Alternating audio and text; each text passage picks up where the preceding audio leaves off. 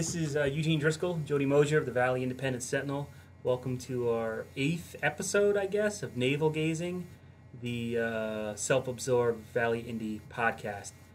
And we were just talking right now about, well, hopefully now you can hear me. I don't know, we just pressed the button. We're trying to get, Jodie might go on WICC tomorrow.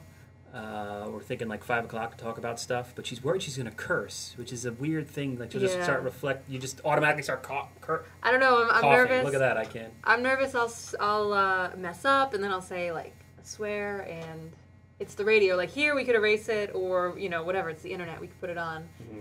On the radio, I feel like we'll, They got the dump button, man. I watched Private Parts, the Howard Stern movie. We have nothing to worry about. So what I wanted to talk about this week was... on Friday, that storm in Seymour was unlike anything I've ever seen. I'm from New York, so it's not like we have tropical storms once a week. The only thing I can compare it to was in 1999. There was a tropical storm, Floyd, that passed through New York and did a lot of damage like that. But, and Jodie was the one who was on the scene. I was at home. What happened, just to... clue readers in. We worked till 5 o'clock that day on Friday. For me, my day had begun. I was at an Ansonia fire at 6:30 in the morning, so I was you beat. Were done, yeah. I was beat. I was home taking care of. I was Mr. Mom by 5:15, taking care of my son, and I looked outside and saw. Actually, I looked out the window above my door, my front door. It was a little small window, and it was gray outside, but I could see that it was raining. And the rain was falling so heavy that it appeared gray. Like, well, that's interesting. And I turned on the scanner, and at that moment, it was like 15 minutes into it, but all hell had broken loose in Seymour. And the amount of calls that the fire department had all over the place, it was just unreal. And so I was hoping it would be over quickly. I started posting some things on Facebook, because we're done. I mean, we have no staff at this point. Tony was on vacation. Yeah, Tony was away. We posted a link to a police scanner so people could listen, but it became, apparent pretty quickly that this was something that hasn't been, hasn't happened in the 2 years we've been reporting from the Valley. So then I sent an email, I think, to you, which is my passive-aggressive way of letting Jodie, I really wanted her to drive up there, even though she'd already worked 19 hours. Well, you say... So you do it through email. If you're not swamped, and I'm thinking, okay, it's Friday night, what would I be swamped with? And I think you were like, you had told me earlier... my personal life, but... You were like, I'm going to go out to dinner to Antonio's tonight. And I was like, oh... Yeah. The reason I couldn't... I would have went myself, but I had my child. And I was thinking, I'm thinking, okay, I'll go, and this will take an hour. I live 10 minutes away from Seymour. But instead, what happened, because of the flooding and everything, I'm sitting in traffic for an hour. I was sitting in my car. Yeah, where'd you get stuck? I knew Route 8 was shut down, so I said I'll take back roads. So I came through downtown Ansonia, and by the time I got past the Armory, right there in Ansonia on Route 115 headed north, it was already traffic. It was going slow at that point. So... I got maybe a mile past there, and it was just a parking lot at that point. Like, I didn't even get out of Ansonia before I was in a stop position. It took, my wife was commuting home from Bridgeport at roughly the same time, and she was home, Bridgeport to Derby, faster than it took you to get from Shelton to Seymour. So, everyone was turning around, and I'm saying, all right, if it's flooding on Route 8, this must be people trying to get off Route 8. Then I found out later some of the downtown roads were closed because of flooding, and it was a mess everywhere. The frustrating thing for me was my cell phone wasn't working. Me too. So it was frustrating for you that my cell phone.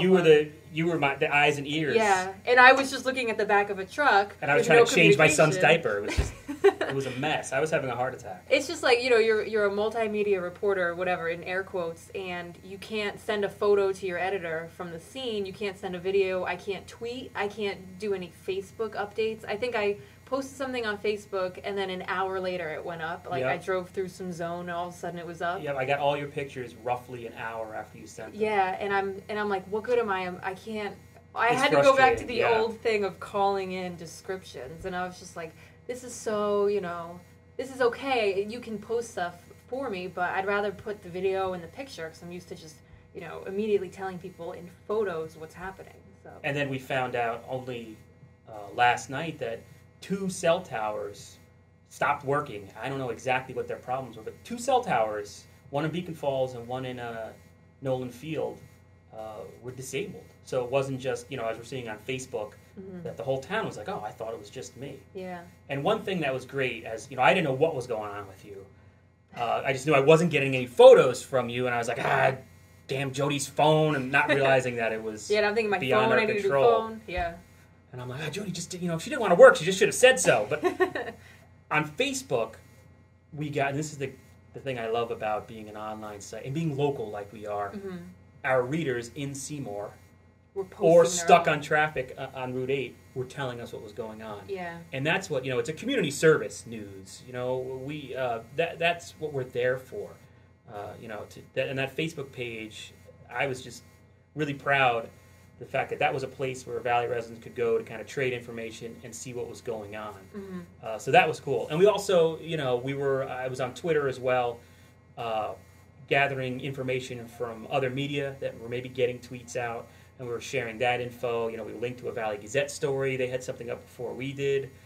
So in all, it was just the way, the public and us working together. And I think that's what new media is. It's not just where you're this omniscient, invisible reporter throwing information out to people and then not acknowledging, what other media is doing. Yeah. It's really we're just a conduit to get information to people. And the firefighters and the public works department and the police department, the ambulance corps, I mean, what an incredible job. I'm supposed to be unbiased and all that, but listening to those, it was scary. I was, not scared, but there was a feeling of apprehension listening to them because you could hear in their voices that this was something that was unexpected and they were dealing with it, Well, entire roads were washed out. And it's amazing to me that no one was hurt. What if it's like a 10-year-old kid walking on the side of one of those roads? Or a car, if a car had been parked there, You're done. driving. If you were driving on that road, if you happen to be, that was I'm incredible. amazed no one got hurt. It was incredible, and the way it was handled, hats off to those guys, all of the volunteers and the paid employees. And it's just, like I said, my day at the beginning of this, my day began at 6:30. I was at a fire at Ansonia, which at a garage, auto repair shop. Turned out to be arson. And the amount of firefighters that were there, I'm just, by the time I got there within 20 minutes after hearing it was happening, and it was done, and the guys were packing up. So hats off to them. And to that end, it brings us to a story we published this morning, where we had one reader, and I don't know who it was kept questioning, why wasn't Code Red used? Why wasn't Code Red used in Seymour? And after any big event like this, after structure fires, any type of unusual event, they always do a review. And that was our story this morning. Tony, the reporter, was worried that asking questions, why didn't they use Code Red, would piss off fire department or whoever. But it's not Monday morning quarterbacking. It's just to ask that question. And I think it's a legitimate question because I got the sense that people wanted information and they were coming to the Valley Indy Facebook page. Our traffic was, I think, was incredible. It was a top 4 story of all time that we've had. It just right to the top, which just tells me people were searching for information. Our Google stuff that I looked at the next morning, people were searching Seymour flood, flood, and that was getting us traffic. And I think they were coming back to the story to see what was going on. And we got later in the day, people on Facebook saying, this was useful. Mm-hmm. So I guess that demonstrates that there was a need there, and that a Code Red message sometime that night probably would have been helpful to people.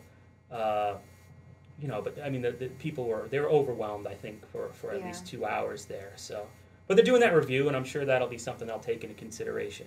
And we're rapidly running out of time. And of course, there's what we want to say, what we should have said, and what we actually said. So take that for what it's worth, and see you later.